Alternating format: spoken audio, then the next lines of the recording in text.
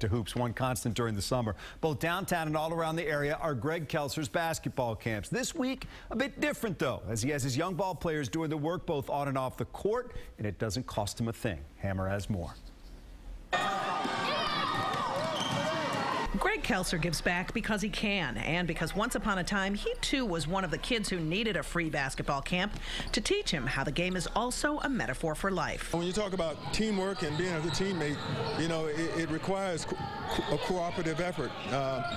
People coming together for a common goal. I think the main thing that I like about it is the classroom aspect. You know, combining athletics and school is one of the most important things. Kelser's been putting on these basketball camps for nearly 4 decades, but in 2011 he teamed up with a program called Winning Futures so he could transition the physical aspect of basketball with the academic support of the classroom. We like to talk about things like a good attitude and choosing good role models and having respect and being disciplined and things of that nature. All things that are going to be very important as you grow and mature and develop and get out on your own.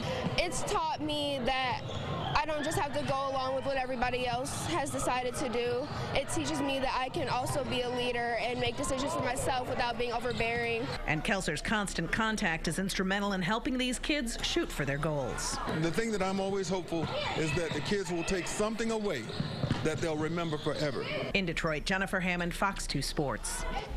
And we get down there each year when Greg does this, and he has camps that folks pay for. He has camps throughout the summer, but this one I know is very special to him, where they come, they get a couple meals on the court, off the court. It's all things that he wants to help with. What a great guy. Yep, absolutely.